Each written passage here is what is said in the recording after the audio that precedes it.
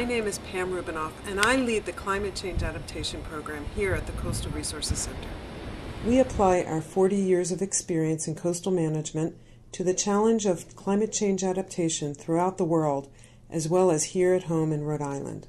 In 2007, we collaborated with USAID's Global Climate Change team to prepare a guidebook on adapting to climate change in the coastal zone.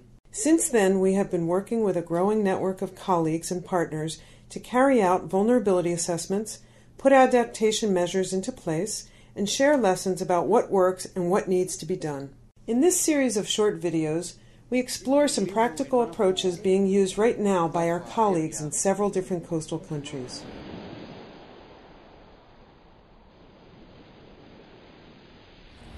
Climate change is already having serious consequences for Tanzania, where we have worked since 1997 to build local and national capacity for coastal management.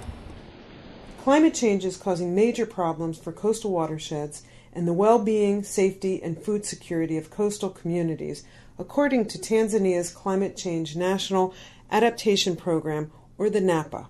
In the rural coastal villages of Tanzania, people live close to the sea and are quite aware of the rise and ebb of the tide, the seasonality of rain, and direction of the wind. They also notice climate change and climate variability and how it is impacting their lives. Experts predict that the impacts of climate change will increase, and this makes the management of coastal ecosystems and vulnerable communities more difficult, but also all the more important.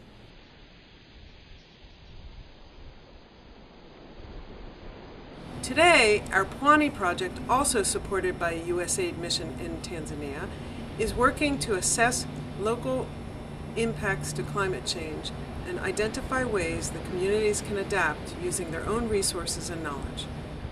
Pwani, which means coast in Kiswahili, is presently working in 2 locations in the BAGAMOYO district. Mlingotini is an old historic village located on the shore of the Lazy Lagoon.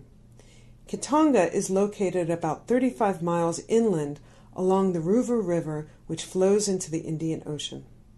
The process that is being demonstrated in these villages is called vulnerability assessment and adaptation planning. In each of these villages, a 12-person climate change committee, with equal numbers of men and women, was formed to go through the process. This process consists of 6 steps and is carried out using participatory rural appraisal methods. Climate threats are discussed in combination with national information about projected changes to the communities. Villagers identify local assets that are exposed to both climate and non-climate stressors. The sensitivity of these village assets to climate impacts are reviewed with the help of research ongoing within the country. The ability of the village to adapt is examined, including its organizational capacity and skill in mobilizing local support and resources at the district or national level. Conclusions about vulnerability take into account sensitivity and exposure on the one hand, and adaptability on the other.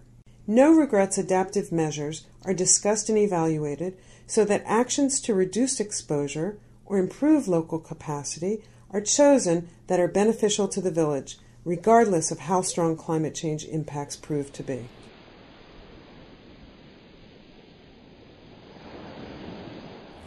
Mlingotini has 7 sub-villages with more than 2,000 residents and is sheltered by the nearly pristine Lazy Lagoon embayment. Even though it is just 1-hour drive from the coastal city of Dar es Salaam, the livelihoods of the local people are mostly based on their natural resources.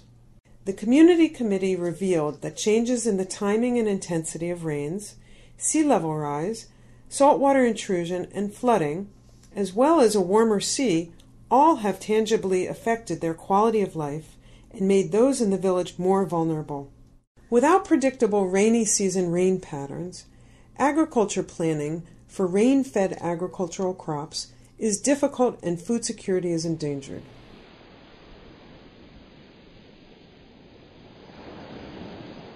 Kitonga is not directly on the coast, but is located in the floodplain and close to the banks of the Ruvu River.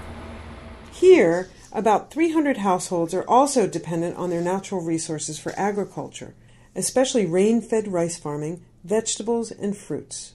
For the people of Kitonga, The primary climate change impact of concern is changing precipitation patterns. Both flood and drought events have a dramatic impact on crop productivity and in some cases cause a total crop loss. Flooding also eats away at roads and damages homes, vegetation, and livestock along the main inundation and water flow routes.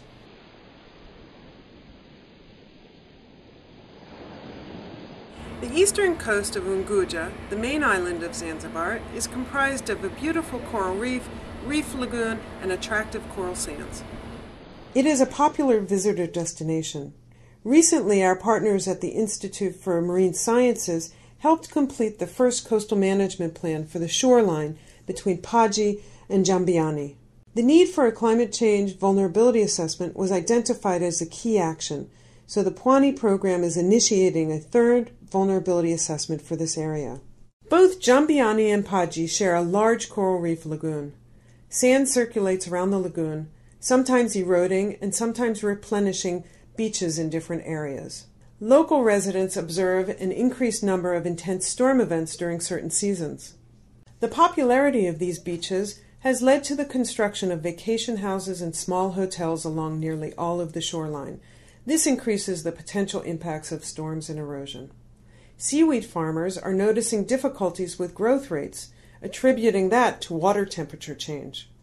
Paje is located on the northern edge of the same reef lagoon system as its neighbor Jambiani.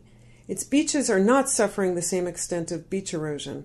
A local leader points to the fact that hotels and homes are set back further from the first dune and that many of the properties have maintained vegetative cover, which will help as storms and the associated erosion will likely increase in the future.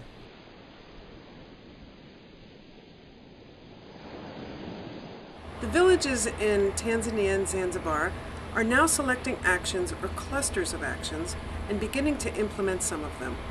All of these actions are no regrets, in the sense that villagers will see immediate benefits to carrying them out. In both villages in BAGAMOYO district, there are more climate change risks than can be acted upon based on local funding availability and given the limits of institutional and technical capacity. Kitonga has taken steps to deal with their agricultural issues and is planting their fruit trees away from areas of flooding and creating an alternative income source. In Mlingotini, the selection of species needs to be driven by soil saline tolerance, for example, different kinds of mangrove tree species. Planting resilient shrubs and grasses along the beach to reduce erosion is already being considered in Jambayani and Paji. The villages have begun to seek assistance from district agriculture extension officers on drought-resistant crops and better farming practices. They are also looking for assistance on energy-efficient technologies to reduce their consumption of wood.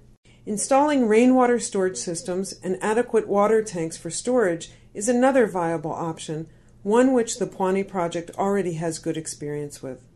Above all, the villagers benefit from sharing ideas and remaining in contact with Pwani and each other as they move from planning to action.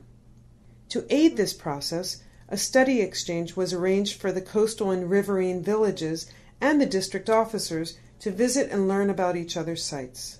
Kitonga learned techniques for rain-fed rice cultivation using terracing that they plan on putting into action during the next planting cycle. The village vulnerability assessments and adaptation planning presented here is work that is ongoing. The Coastal Resources Center will continue to support and track these efforts and capture the progress and lessons from these efforts in future videos.